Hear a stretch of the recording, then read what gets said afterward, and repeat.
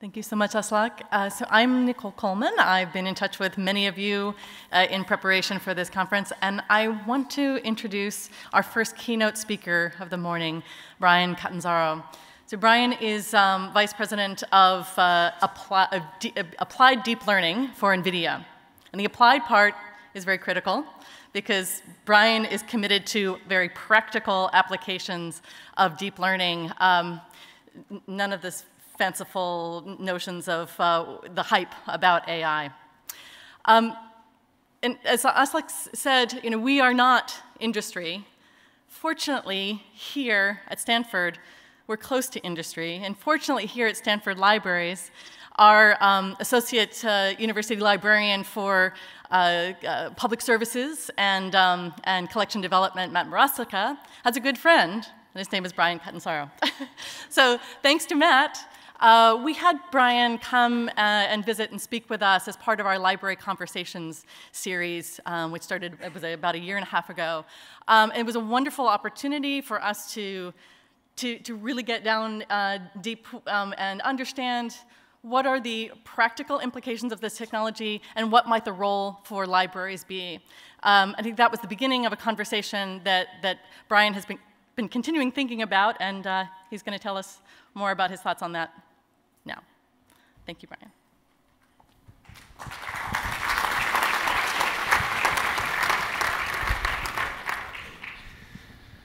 Thanks. I'm really honored to be here today and talk a little bit about libraries and AI.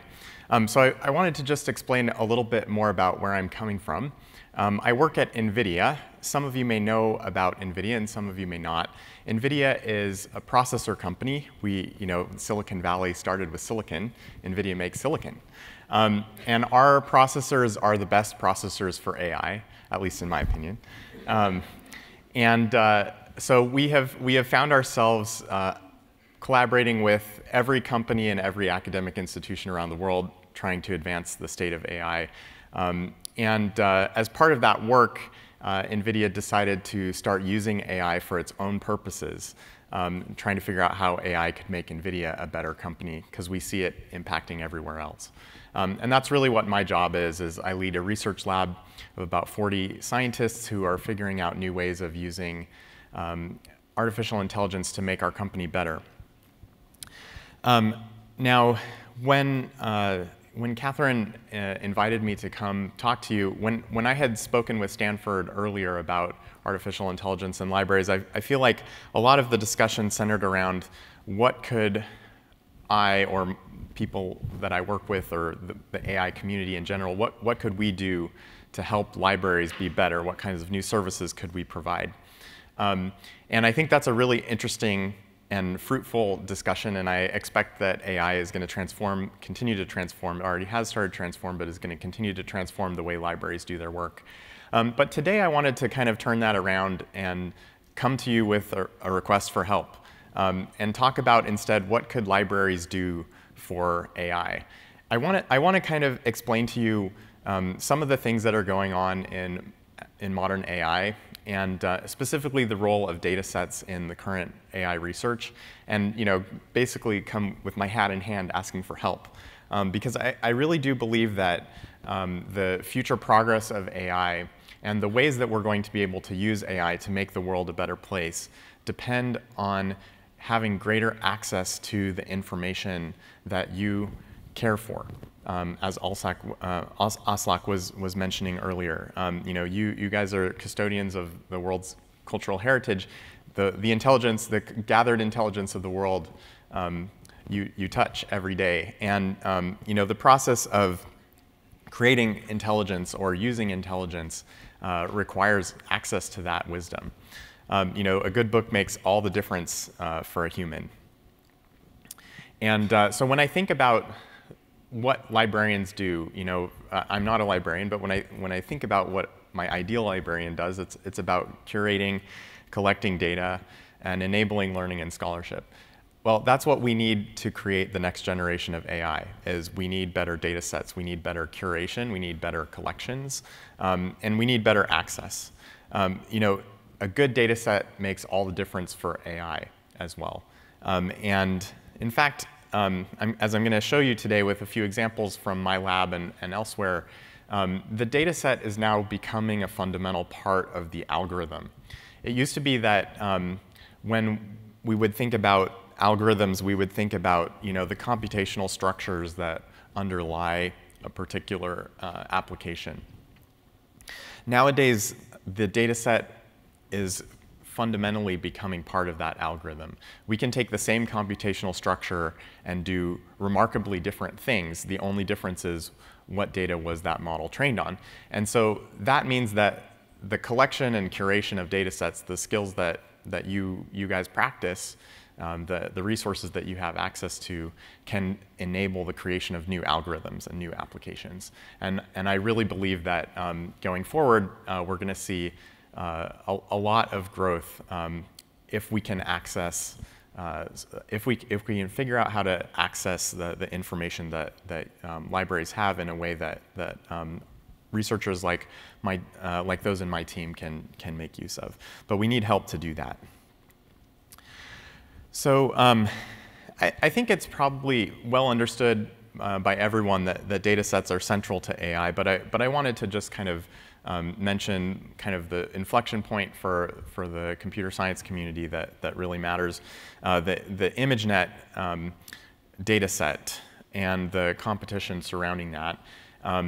The competition first started in 2010, so it took a few years actually in the late 2000s for Fei-Fei Li, who's a professor at Stanford and now works also at Google, and her graduate students to collect a new data set of images from the natural world along with labels that describe what is contained in those images.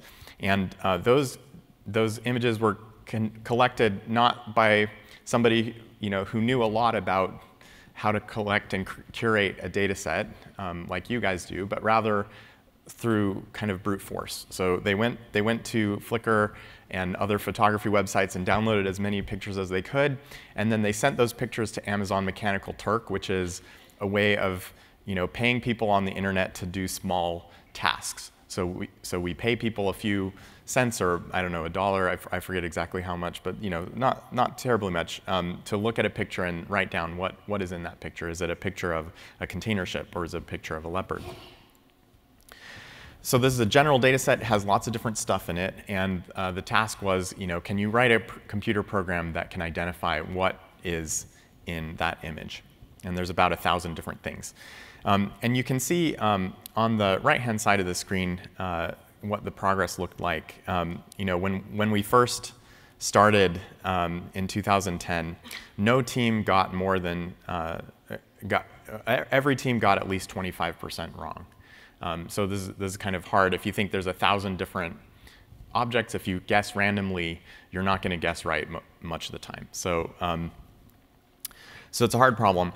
In 2012, there was this really big inflection point where Alex Krzyzewski, and Jeff Hinton and Ilya Sutskever, who are working at the University of Toronto, applied deep learning to this, and it made a huge difference. You can tell there's a big gap between the red dot at the bottom on the 2012 thing, which, let's see if this works. OK, here it is. This gap right here is pretty huge. And then if you go from 2012 to 13, basically everybody jumped on board because this technique was easy to use, and it got great results. And then you can see the rest is history. Human accuracy on this is somewhere around 5%. So the models in 2017, many of them are performing better than average humans on this image classification task. And then they shut down the competition because it was basically solved.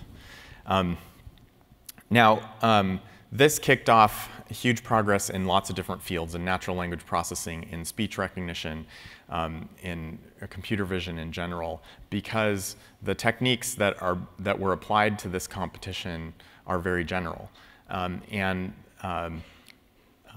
That's really exciting. And so people get, we talk a lot about deep learning and how important it is, and it's true. But I want to draw the attention back to the data set. That really the thing that made all of this happen, this deep learning revolution that's impacted so many different fields of computer science, was a data set that was collected by graduate students in kind of a brute force way. And to be honest, that is still the state of the art in computer science. Most of the data sets that we collect to do artificial intelligence are collected in similar ways. So it's very highly automated. It's usually based on scraping the internet, so like seeing what we can download from all the websites we can find. And then maybe using some mechanical Turk, which is very unskilled, very general purpose human intelligence, to add a little bit of labels that then we can use to train our models with. So that's kind of an interesting question. What could we do if we had better data? And actually, that's mostly what my team does. So I put this funny Dilbert comic about can we use bad data? Well, sure, we can use bad data in any way, but you can average bad data together, you can multiply it together. But really, the result of any AI algorithm depends on having good data. And so the task of creating artificial intelligence these days really centers around understanding and refining data. And although I've described this kind of bad way of creating data sets of this brute force, kind of unskilled, uncurated, manual, the kind of things that we computer scientists often do, we're doing it because this is the best that we know how. But I think we could use some help from you. And that's why I'm here today. We do some other stuff, and AI researchers often will talk about these other things, like working on the algorithms, the computational structures, the applications, how are we using AI, the systems. So we need to have huge computers to train and to deploy these huge AI models. But most of the time and the effort for new applications is about data. And so when I think about the work that goes on in my team, and I categorize this data work, collecting data, making collections, curating data, making sure that it's high quality, diagnosing bugs in the data. For example, if you're training a text model to understand the English language and you download all the web pages from the internet, a lot of those web pages have things that are not actually English text. Like they might have emoji in them, or they might have tables, that are made by ASCII art, basically, with plus signs and dashes and pipe characters, and that stuff is not English. So if you feed that into a model that you're trying to teach about the structures of the English language, the model learns garbage and gets really confused. And so we have to spend a lot of time finding bugs in the data and throwing them out. And then also copyright and IP and ethical questions about data are really important. And so basically the reason I'm here today and the reason I'm talking about all this to you today is this question of who does this for a living. I feel like you guys do. I feel like you guys know more about this than computer scientists do, and so we could use your help. This work of working on data sets that the computer science community is doing at large scale right now is being done kind of in a brute force, unintelligent way. I think we could use some help. So a little bit more about machine learning. So modern AI is all built around machine learning, and the way that this works is you have some sort of a model that is mathematical. It's basically just a function. If you remember from math, a function is a mathematical structure that has an input and an output, and it maps from the input to the output. And so what we'd like to do is find a function that maps from an input domain that we love to work with, like for example, text, and maps to another output domain that we would like to work with as well, like for example, the answers to questions contained in that text, or summaries of that text, or speech. We have the input as a sound recording, which is a bunch of numbers that describe the amplitude of a pressure function in the air, and we want to transcribe it, which is a function that turns those amplitudes into characters of text that describe what the person said. Now, we know these mappings exist. We can implement them as humans, but we would like a computer to do that. And so machine learning, we have this model, which is basically a mathematical description of a space of functions, and then we have data. And then we train the model, which is a process of fitting. So it's basically a regression. We're trying to adjust the parameters in our model, and we may have billions of those parameters. So these are very highly parameterized models with lots of degrees of freedom. We would like to fit those to the data as best we can, and that creates our algorithm. Now, a lot of AI researchers will work with standard data sets like ImageNet or MNIST. MNIST is really well used. It comes from the US Postal Service. It's a bunch of pictures of handwritten digits for zip codes. And it's a very small data set by today's standards, but it's useful because it's really easy to understand and you can do lots of fun things with it. Now, the sort of realities of computer science research are that people tend to want to focus mostly on the models, and they don't want to focus on the data because computer science is about modeling and mathematics and less about the actual data itself. That would be more of what you guys do, is understand the data. And so because of that, a lot of people in computer science have this idea that the data is somebody else's job. Somebody else is going to create a data set, and then we're just going to use it.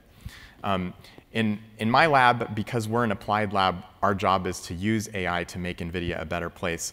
We don't accept that. So anytime somebody in my lab says, I have this great idea for a new model, it will be amazing, but I can't really test it because I don't have the right data, then I say, well, then I don't think you have a very good idea.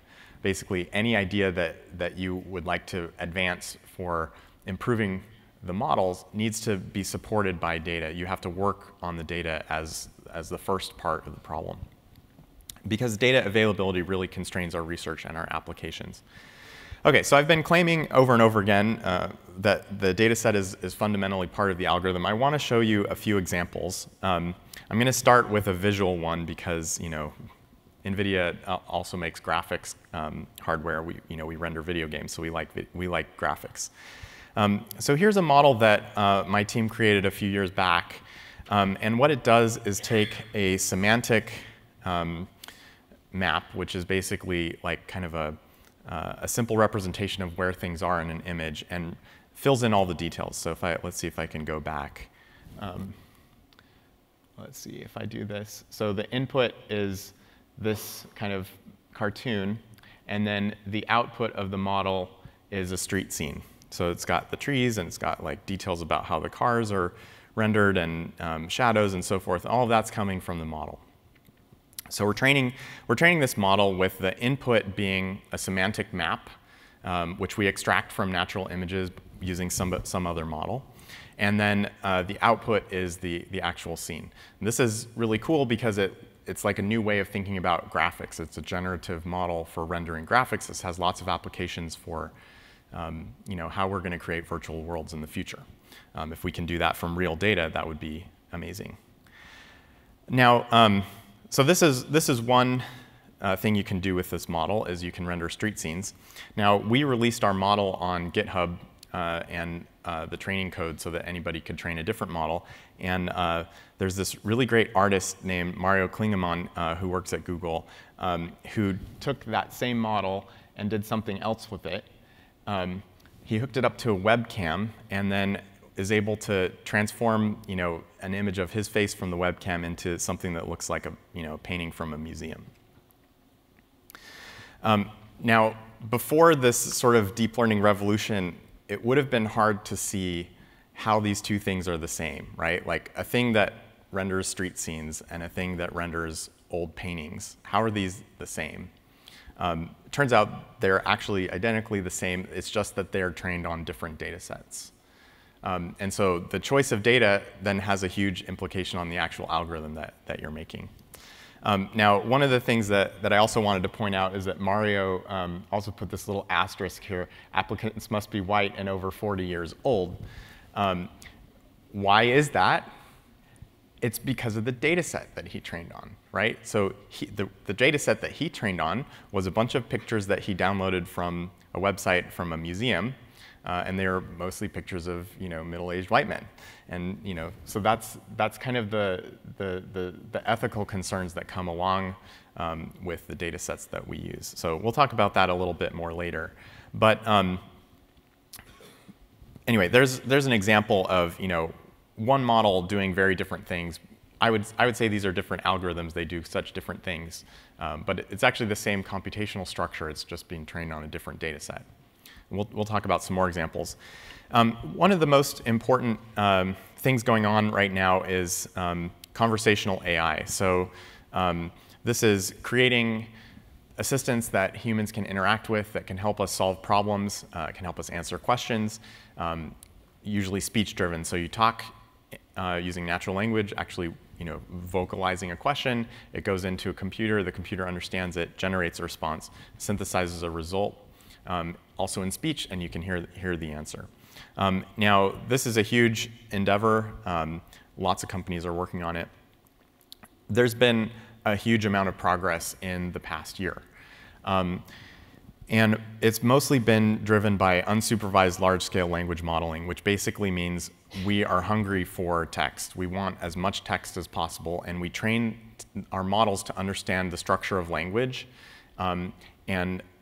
With that, once we have that structure, we can use that to solve lots of different kinds of problems. So the GLUE benchmark actually has 9 different tasks in it, which are mostly things that you might see in a school English reading comprehension exam. Like, for example,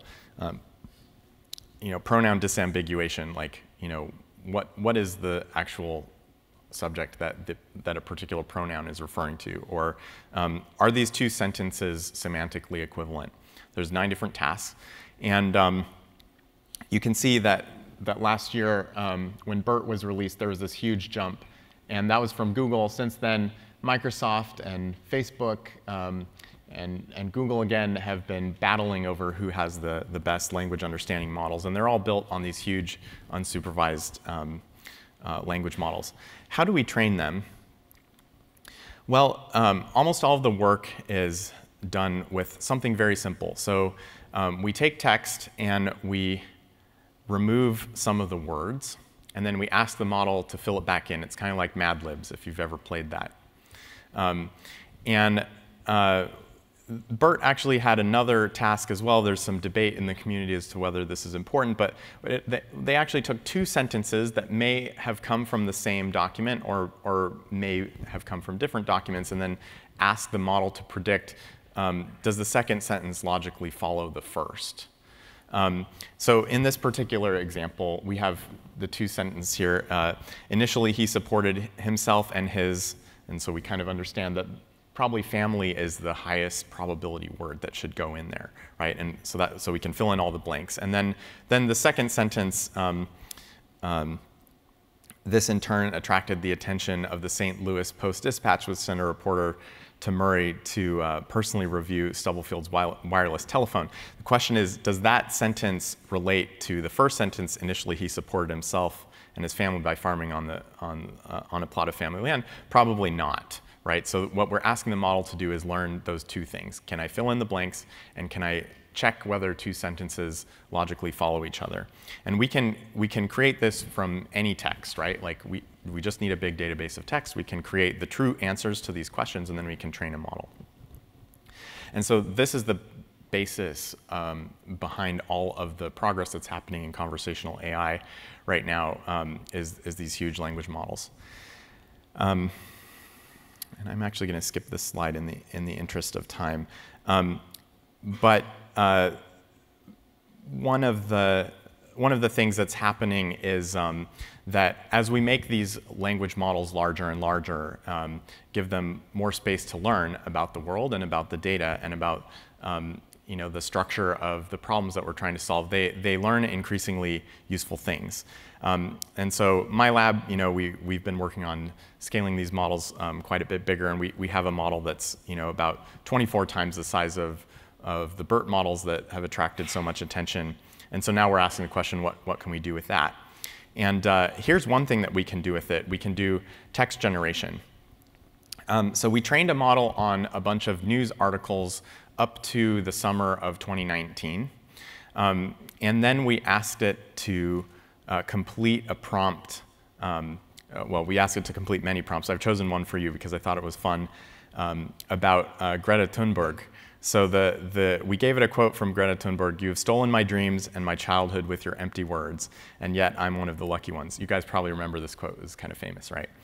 And so Then we asked the model to complete the text, and I'll read what it says. In Australia, a similar push has been led by 16-year-old climate activist Greta Thunberg, who has led protests in the Swedish capital of Stockholm. On Saturday, Thunberg joined forces with the well-known climate activist and former US Vice President Al Gore to lead a Live Earth concert in the Norwegian capital of Oslo. The concert and protest was aimed at drawing attention to the need to reduce carbon emissions. Thunberg told the crowd that even though she was tired, "I'm happy that I'm here. I'm happy that I'm not just doing it for myself, but that I'm doing it for all of you." I'll stop reading now because you kind of get the point. So for me as an AI researcher, this is really amazing because we trained the model on news articles before Greta Thunberg was actually that famous. But she was showing up in the early part of 2019 in the news enough for the model to learn things about her, right? So when we gave it the prompt, we didn't actually tell anything, we didn't say anything about who it was about other than the word Thunberg. And the model knew that probably if we were talking about Thunberg, we were talking about Greta Thunberg. The model knew that she's 16 years old. It knew that she's from Sweden.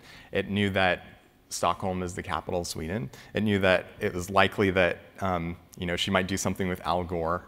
It knew that Oslo is the capital of Norway. It knew that there could be some sort of a concert and a protest about climate change. All these things are possible, right? And the thing is that we didn't teach the model any of that. We just trained it on a bunch of news articles. And because the model has so many parameters, it's able to learn things about the structure of English language that go beyond just the grammar, but also reach into the semantic meaning of what is actually plausible, what kinds of things are actually plausible. And so that really gives us new ways of creating text, which really is going to help us solve problems with conversational AI. We took the same model and we fine-tuned it on text from Wikipedia, and it made this Wikipedia article on and then we gave it the prompt, Zaire-United States relations. I'm not going to read this whole thing, but what I wanted to get across is that it kind of looks like a Wikipedia article. It has a bunch of made-up facts in it. These facts are fairly logically consistent, not perfectly, but fairly logically consistent. It makes up a bunch of names, which are plausible given the context of the article. And again, this is just taking a model that was trained on a huge amount of text and fine-tuning it on Wikipedia. Now, we can also fine-tune the model on some books and have the model generate something that looks more like a novel. This, again, same model, just fine-tuned on a different data set. And this looks fairly like a novel. It's talking about art, it's talking about family, it's talking about relationships with parents, it has characters, and it's logically consistent. Okay, so now I hope that I threw up some red flags when I was talking to you about this, because what do you think, librarians, holders of the world's knowledge, that the best that we know how to do as AI researchers is to train our models on Wikipedia? How does that make you feel? Like, is Wikipedia the right source of information for the AI of the future? Of course, Wikipedia is amazing, and we love Wikipedia. But is Wikipedia really the best thing to train models on? Now, the books corpus, I think, is even worse than Wikipedia.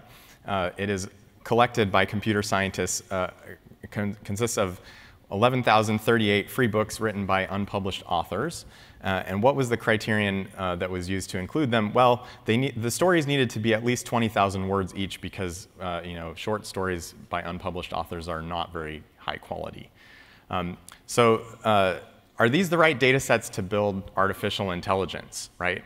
Why is it that the best that us computer scientists know how to do is train stuff on unpublished books? Well, it's because that's what we have access to in a way that we understand how to use. Now, I'm sure that there are better data sets out there.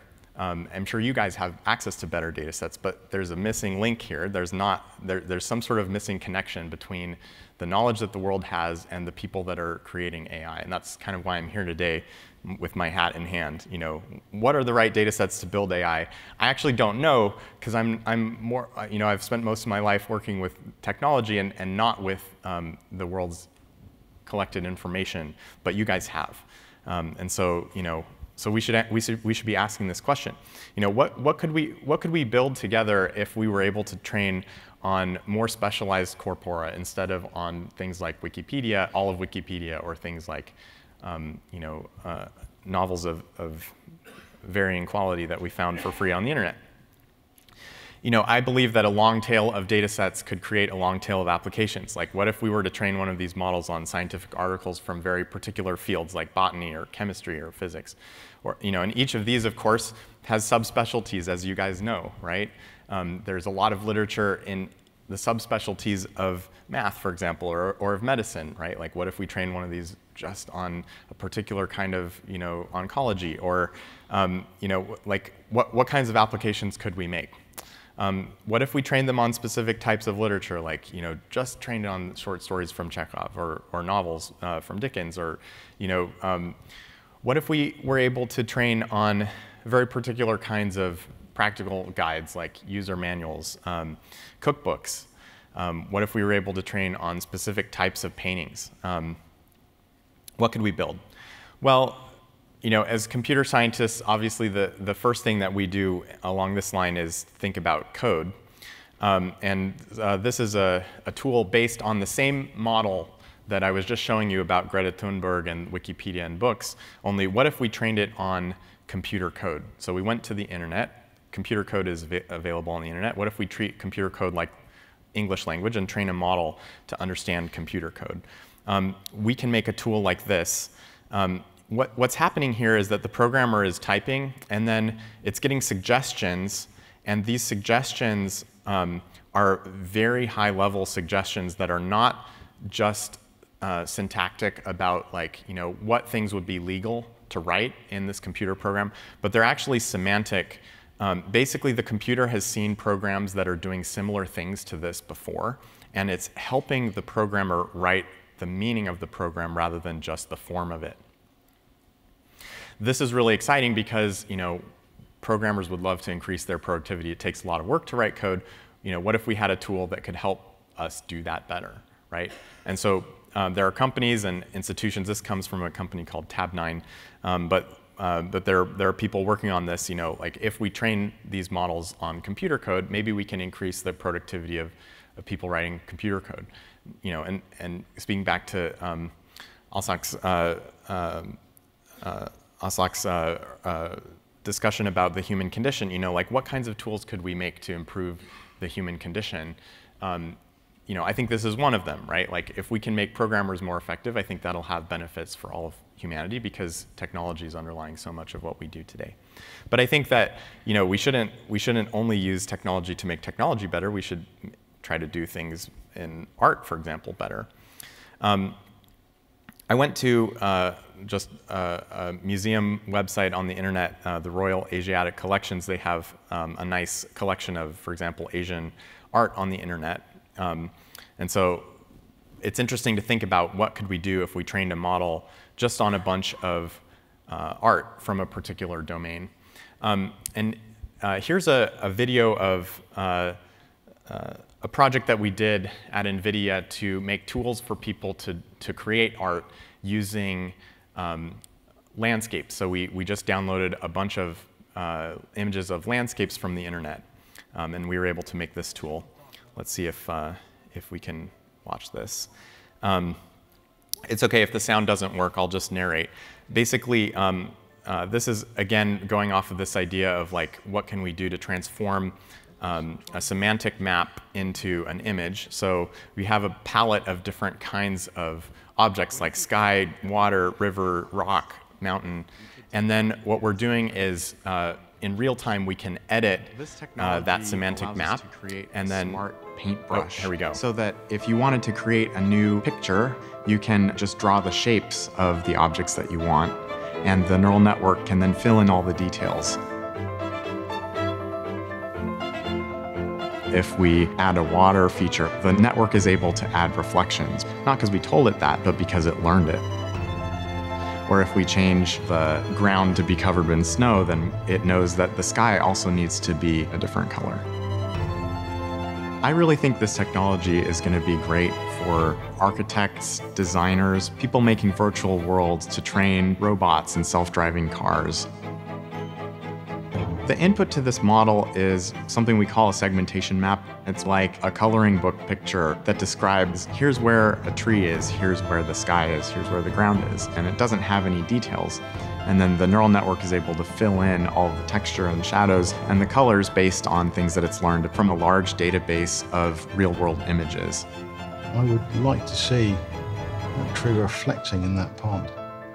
The real advance here is that we're able to synthesize images with a lot more diversity and more fidelity than we were able to in the past. I really think this technology is going to be great for the dreamers of the world. All right, so that was a fun project, right? But what if we could make it more useful by training it on, more specific data sets, right? And I feel like you guys have access to that.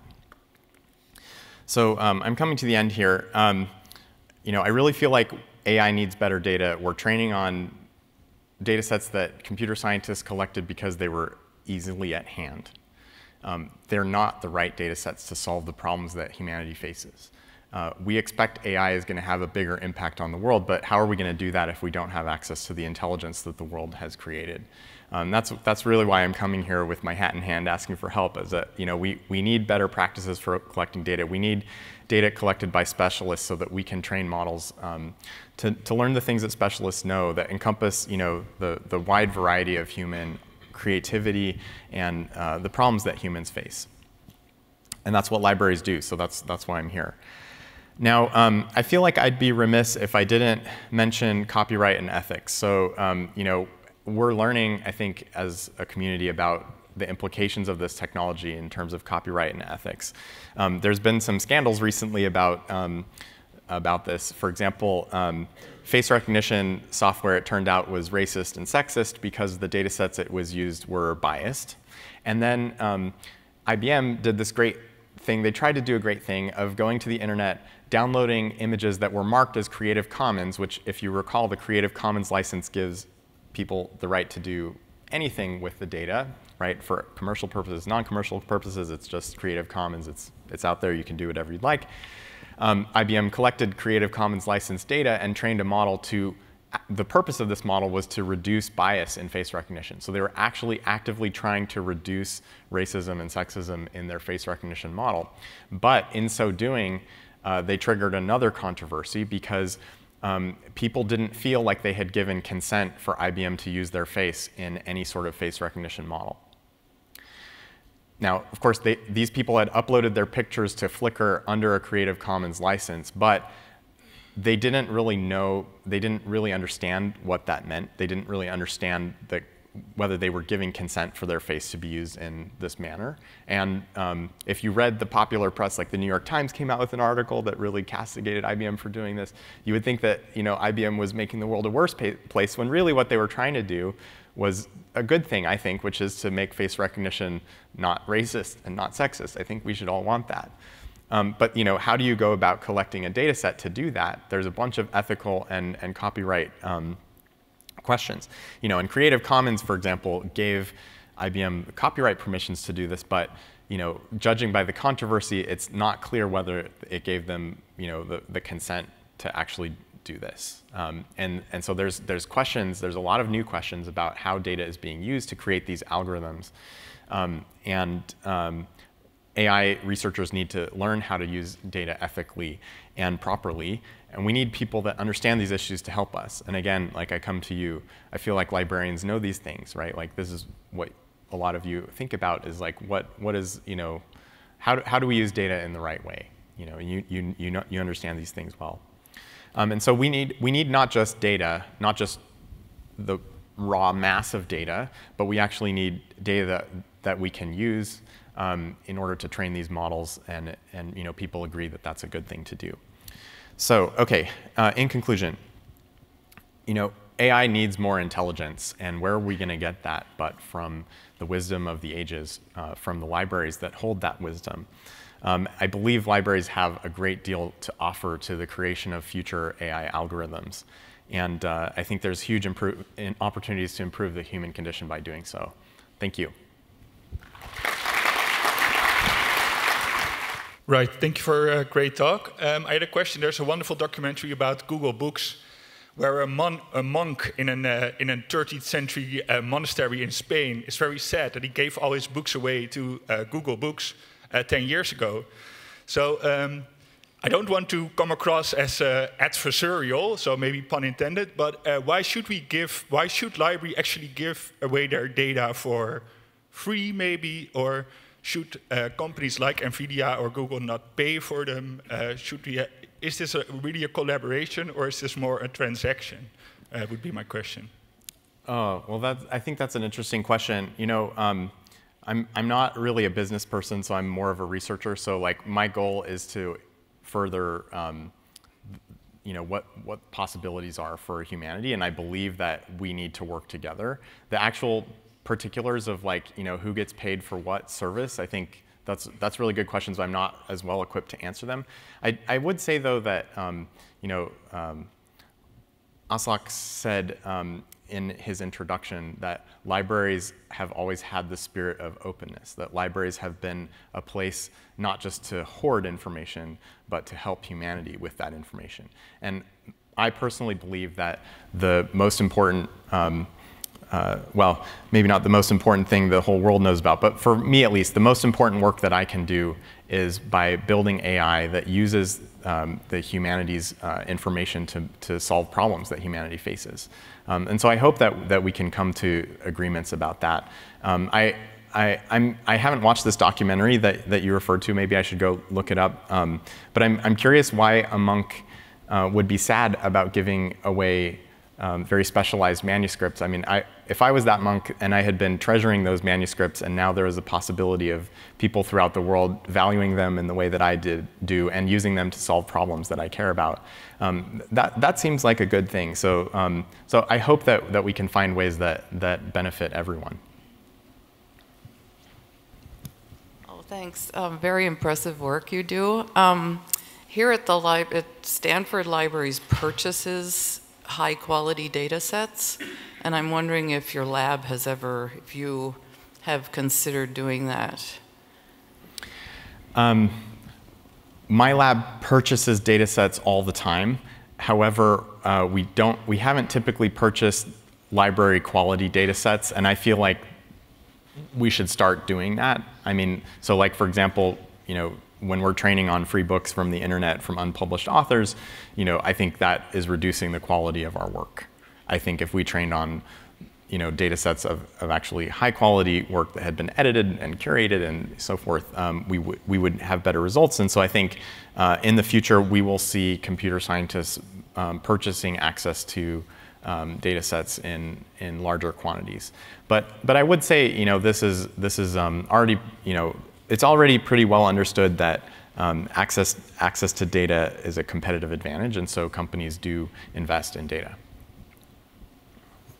A great talk, but I was wondering whether your presentation can be kind of turned around on its head, and that yes, the librarians have the data, but enterprises like Nvidia could provide tools to librarians so that librarians can more easily train these systems and without having to be technical at all? Or does it really require deep knowledge of the models that librarians might not have to do this and to tweak these things? Absolutely, it will be possible for more and more people to create these kinds of models to train them themselves. And certainly it's something that NVIDIA cares a lot about. You know, if you just think about how our business operates, you know, we are in the business of providing infrastructure to institutions to do this, right? So we would love for more people to do this rather than less. I think that there has been a trend towards more accessibility and sort of, you know, the sort of priesthood of machine learning researchers is becoming less and less necessary for a lot of these applications, specifically in text modeling. I think you know, the big, huge language models trained on large text databases are so powerful that you know, they can be trained without a lot of specialized knowledge. So I hope that we'll see more of that in the future. And I would love to do that. I mean, that's definitely something that's definitely one way that this technology could progress, right? Is that librarians start training AI models on their own. Thank you.